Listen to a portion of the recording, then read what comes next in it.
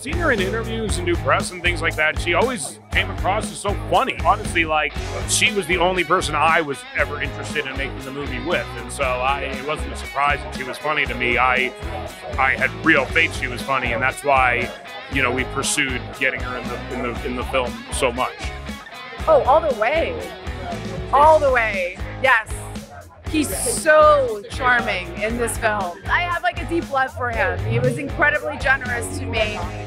He really took me under his wing. You know, my greatest fear was to be the girl in the Seth Rogen movie where, you know, he gets to be Seth Rogen and funny, and he really looked after me, and I'm super grateful to him. Oh, it's all important. That's all on the chemistry. And him and Charlize got some real chemistry, some real sweet moments in this movie. You know, it's such a smart film. It's great to be a part of something like this.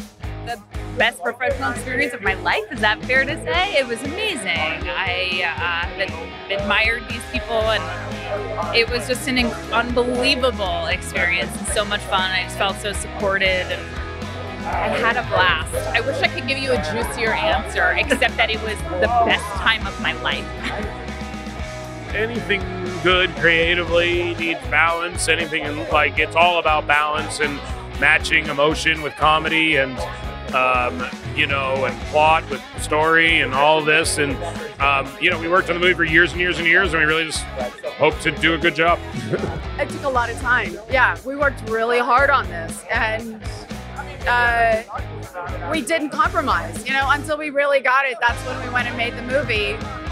And I think all of that time and energy that we put towards it being as authentic and real and not forced is what I think gives it a great empathy, something that feels a little magical. And listen, I'm so happy to be in a movie where nobody dies.